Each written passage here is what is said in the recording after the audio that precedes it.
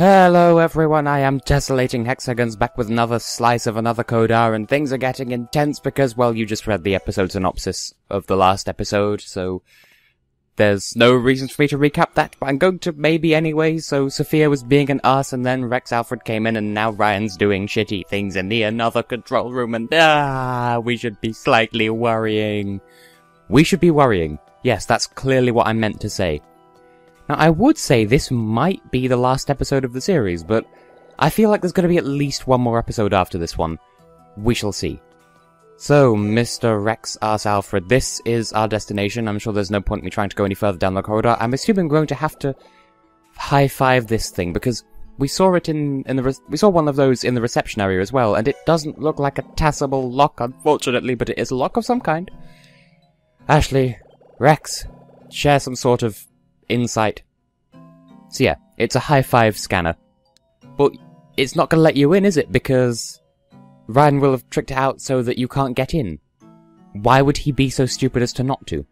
Conversely, he's taken his hand back, but his hand's still on the sensor, but we should use our handprint because, well, the TAS is also biometrically linked to us, and I doubt Ryan will have even thought to check if we're in the database, so let's just high-five that thing and get in. See, you would have thought he'd just do a complete system format, delete everyone's biometric data, and then re-add his own after the delete. But yeah, exactly my line of thinking. If he only went and deleted Rex's, and possibly the other people in the facility here, then he wouldn't have thought to include Ashley because, well, she was a child at the time and he still perceives her as a child now. I suppose this explains why we can use the TAS and why the TAS is biometrically linked up to our DNA, because we were here before. Why is this a puzzle? I just need to high-five and sploop the thing, and wow, where is the screen? I'm still trying to get used to the, I have to have the sensor bar below the TV with my current recording setup since I came home. And, well, there are some cables in the way, so it's not the easiest thing to point at the screen at the moment.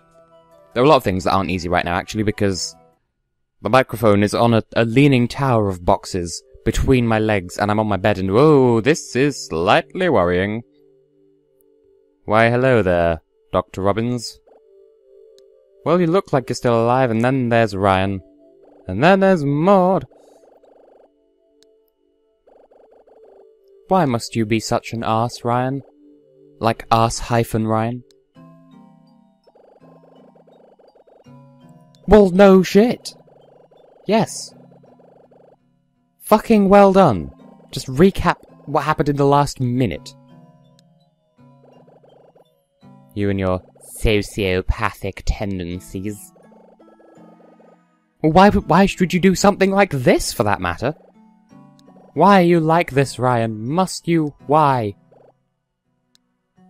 Okay. So, he's used another 0, and Dr. Robbins currently has no memories. But that means we're going to need to use another 1 to put his memories back in, so he's used Jarring Thuds Fitzgerald's another to remove Dr. Robbins' memories, and we need to use Sayoko's to put them back in. There's a nice serendipity there, that Richard's wife's machine is what's going to be what saves his memories if we have our way. And that is kind of what I was saying in the last episode. Not that Ryan's right to take that mentality, but Rex, just being a director, he has no power apart from on paper.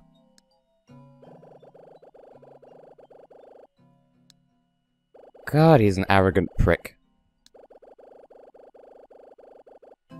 Like this, for example. See, you are literally, by doing this, Ryan, you are proving why Judd gave the company to Rex and not to Ryan.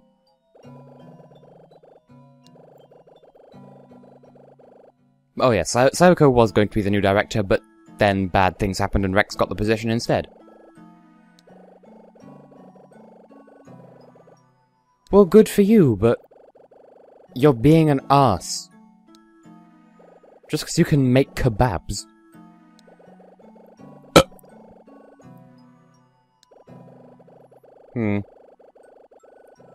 Oh, so another 0 is another and another one. So I've got the nomenclature slightly mixed up then.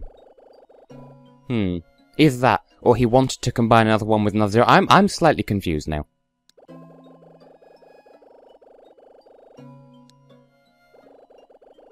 See, he was trying... Okay, so another zero is the confluence of another and another one, or was it another one and another two? I don't remember, they all have really similar names. You see, Ryan, he wanted to... Like, you had the same goal, and then you went all arsey.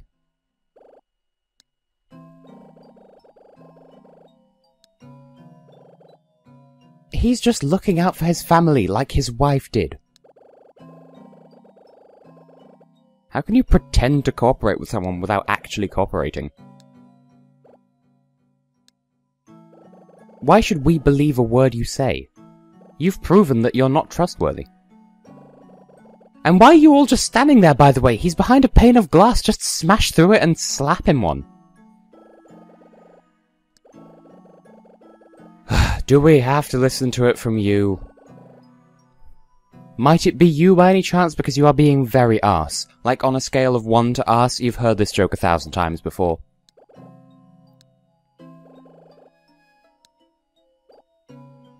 So you know as well. That, by the way, is a huge plot spoiler for the end of the first game, which I will have forgotten by the time I get around to Let's Playing it, don't worry.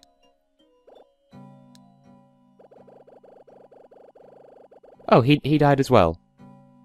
Yum yum.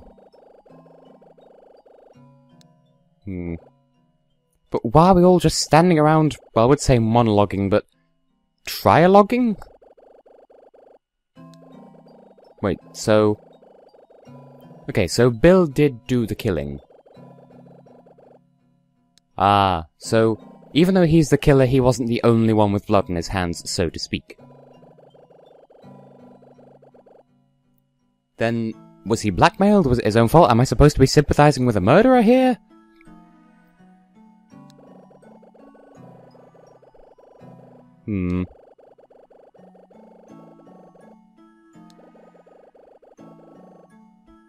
Well, I mean, it was his... those are files about his wife, so... Well, maybe you should have been nicer to him. Maybe you should have been a bit more transparent about your intentions, for that matter. Oh, shut the fuck up. You're not any better with your grey-ass hair and your grey-ass surname.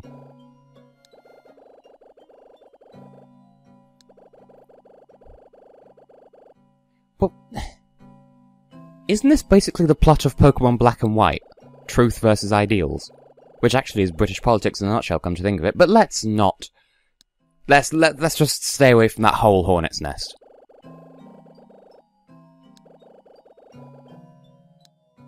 Ryan, if you're so brilliant, why didn't you just leave the company and start your own? You have the funding for it, you have the mind for it, why are you still here if you're that disillusioned? And you're endangering human life and the very least human memory. In fact, if you delete someone's memories, isn't that killing without taking the life? Because it's erased a life that led up to that moment. So it is still the erasure of a life, it's just, at the same time it creates the birth of a new person who has no memories. So, it's like dying in childbirth, except the child and the birth are the same person. Child and birther, I suppose. If you could get in... Hang on, what, just hold all of the fucks.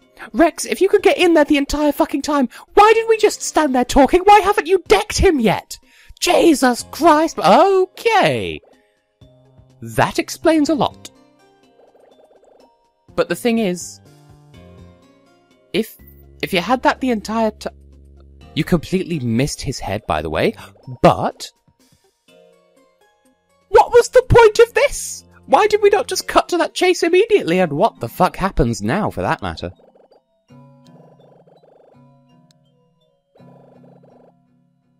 But they weren't. Or do you not know that? Well... Just Ashley. Yes, don't secret diarrhea this one. This is the one element of surprise. The one chip we have over him at the moment. Unless he knows as well, which would be rather unfortunate, because then we have literally no point of negotiation. Okay, well, you don't know what's in there, do you? Well, there we go. That confirms what we discovered in the last episode, that Sophia was the accomplice of Ryan, and that's why she stole our bag, but then gave it back. Twice, essentially. He came back, though. He obviously still cares. He's just easily distracted. And so perhaps he hasn't had the perfect life, but he's had something that you'll never understand, Mr. Gry. He felt love. You don't even know what love is. Or are you going to be all Cyrus from Team Galactic about this? Oh, you feel emotions. You're incomplete, and I'm so edgy I'm going to delete the universe. Well, go on then, what is this alter-ass matum?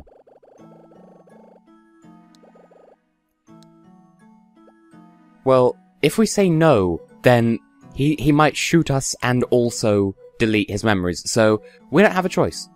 Go on, what are your demands? I'm sure we'll find some way of finagling around them. F''nagling, that is. Well, no shit. You fucking blackmailed us with a gun and a hostage. What the fuck did you expect us to say?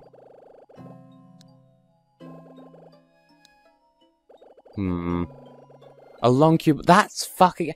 In a facility as futuristic and angular as this one, you want us to find a cuboid box. Fucking Christ. You're supposed to be the guy who thinks everything through thoroughly. Thwa. And you want us to interfere with it now? You do realise that by trusting us to leave this room and come back, we could just go and get some authorities and come back and... He's talking about the TAS, isn't he?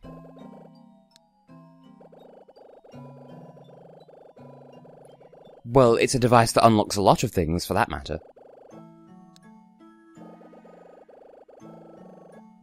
Well... That's helpful, because we don't know what box he's talking about, but we do have the TAS. I'm surprised you haven't worked that out, considering that you locked us in a room and we unlocked the door from the inside with no means of doing so, seemingly. How have you not put two and two together? You're supposed to be the smart, cold, calculating arsfuck guy.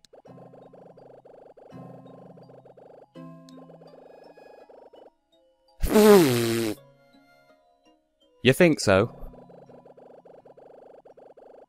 Yeah, well, we're the ones covered in custard now.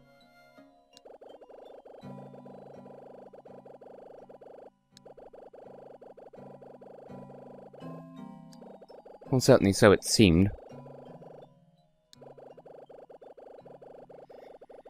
Oh dear, must you be so selfish, Ryan? And then you worked out that that was the pendant. So you could say that Sayoko is pretty independent right now. Jokes about dead people, yay! It's biometrically scanned to us. Fucking Sherlock ass. Well, we already have it, so... Well, can we just pretend to not have it, and then leave, and then get the police or something?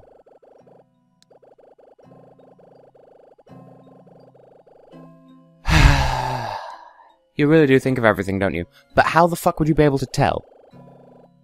Like, surely we could just go out, tell the authorities, but tell them not to let it be obvious. Also, why... What do you want me to do? I could just come in there and... We have the... Ashley! I was so incensed that I opened the DAS and said, but while we're here, just out of mild curiosity. But seriously, how could he tell? Surely he wouldn't be able to know until it's too late, but... So that camera's out, and... There's not really much we can glean from this, so... I'm assuming we should just play along, because he doesn't know that we have the TAS. Assuming we do still have the task at this point. Well, okay then. But just tell someone, but don't make it obvious that someone's been told, and wow, the corridor does just end. Well, we know that there's a basement floor because... a basement 4, because we've seen it before. But Ashley, what is your plan here? Seriously, what are you trying to do? Also, I really love the elevator transitions, because they are really rather clever. I don't even get to see Gina's running animation to go along with this. Yeah. That's Sophia's office, and there we go, Baskin Robbins, which isn't even a thing over here. Oh, I get it. If we just bring the box but have it be empty, then could we still trick something gummy worm? Oh, okay, so it's not that. It won't be this. Ashley, please, just break the fourth wall and tell me. What is... like... But we have the task, why are you being like this? We didn't say anything when we were in here before, with regards to the whole task box thing. Okay, so it's not in there. Well, that rules 1 drawer out of 8 out.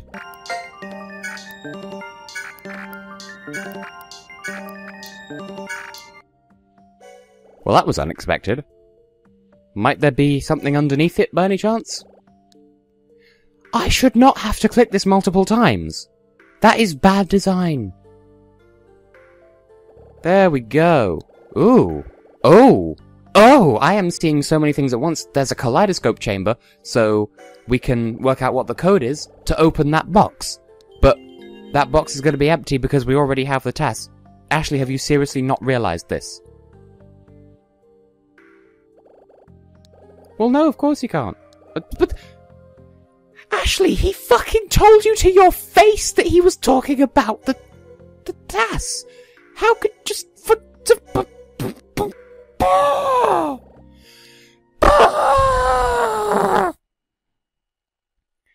Okay. Presumably this will reveal the code unto us. Okay, that's some sort of hexagon. I appreciate. And then... triangle, which points to the right at the moment. It looks like a play icon. So, hexagon play. I appreciate the video references because I am. And then square, diamond, square, Mitsubishi, I don't know. Twisty, twisty. And then we're back to hexagon again. Okay, well, that was helpful.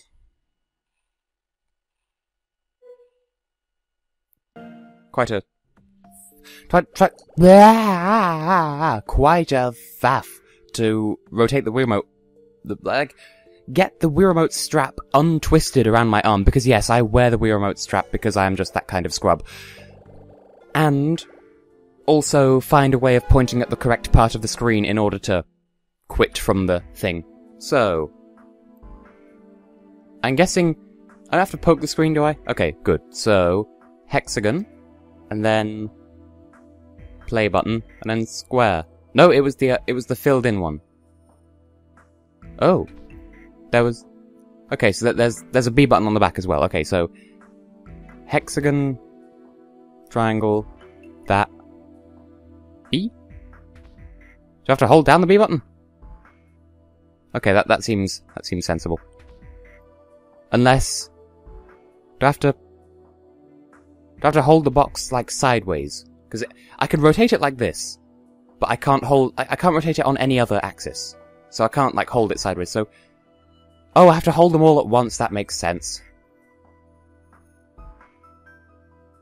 There we go. I thought you had to put them in a sequence, hence why it showed me them in order. But I just did it! Why did you tell me that was wrong? I just did what you asked me to do! Yes! I just did the thing, how dare you?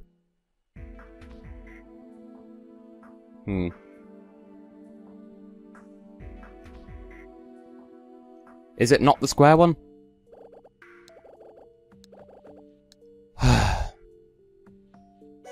This might take a while then, because I swear I'm getting the right shape here.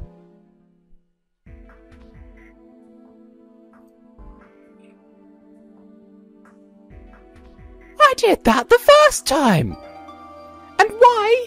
Why the nunchuck? He told me he was looking for the tass. Am I the only person who didn't,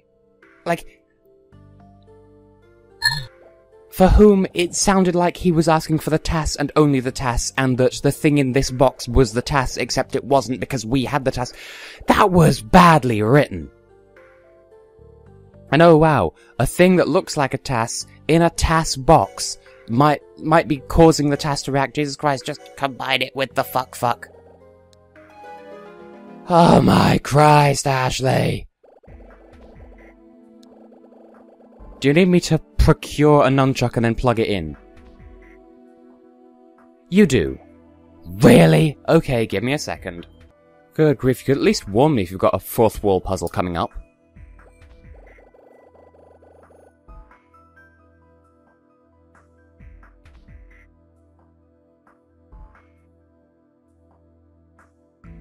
Well, I have a nunchuck in my left hand now.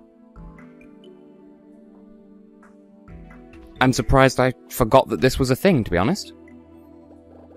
I was so caught up in how wonderful the task puzzles are that I forgot that there's another part to it. Oh, it's just a module. Well, there we go. Hands down the most creative use of a nunchuck ever. Well then. My house has leveled up, you know. You won't get that reference, don't worry about it. Is it now a pointy zappy shooty gun? Oh my. Don't worry, this isn't coming out of the Wii Remote as well. It's like this is just text-based.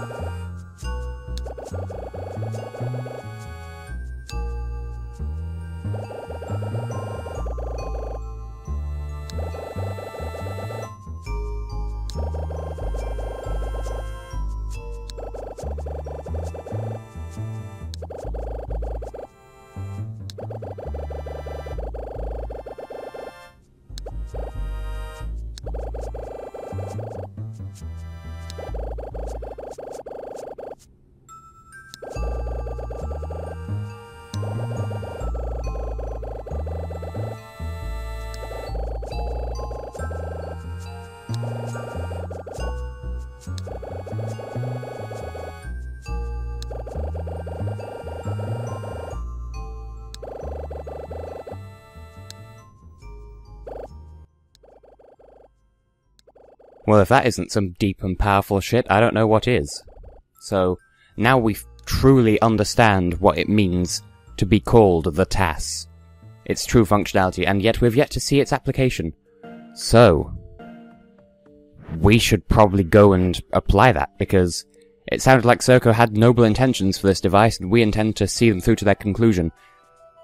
Having said that, that's probably going to yield a rather lengthy cutscene, so on the way back, I will say, I have been and will continue to be tessellating Hexagons.